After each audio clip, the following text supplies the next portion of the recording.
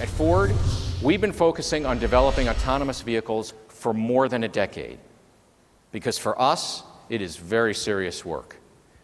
And you can see that in the millions of Ford vehicles already on the road with driver-assisted semi-autonomous technologies, and the increasing levels of safety and convenience that we deliver every year for our customers.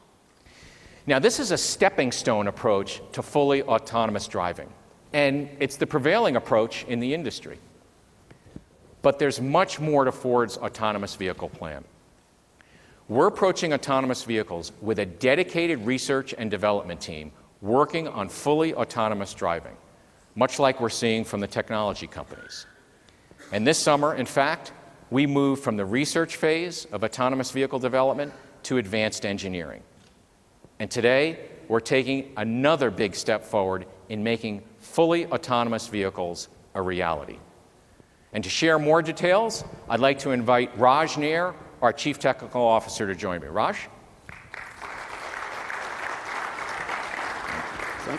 So today, we're announcing that Ford is tripling the size of our autonomous vehicle testing fleet, and we're accelerating our on-road testing to further advance our own self-driving or virtual driver software capability. We'll have about 30 Fusion hybrid autonomous vehicles on roads and test tracks in California, Arizona, Michigan, including the all-new M-City, a simulated urban environment at the University of Michigan. This gives us the automotive industry's largest autonomous vehicle development fleet, accumulating miles in real-world testing and further honing our software. And today, we're announcing that we're equipping our third-generation fleet of autonomous Fusion hybrids with the most advanced LiDAR from Velodyne, the new solid-state hybrid ultra-puck autosensor.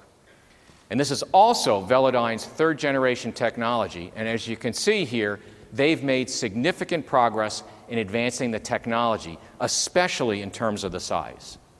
You can see here on the stage the first-generation LiDAR that we use on our DARPA challenge effort with the Super Duty. The second-generation LiDAR in the middle is now installed on our Fusion hybrids, and we use 4 of them on every car. And here is the all-new puck. You know, this all-new sensor technology is elegant in design, but it makes a huge impact in how it helps advance our autonomous driving technology. They're named the Ultra Puck because they're the shape of a hockey puck and fit into the car's side view mirrors. They're developed specifically for automotive use, extending the sensor range by 200 meters versus the last generation. And these sensors provide even better precision, which is critical for mapping and creating accurate 3D models of the environment.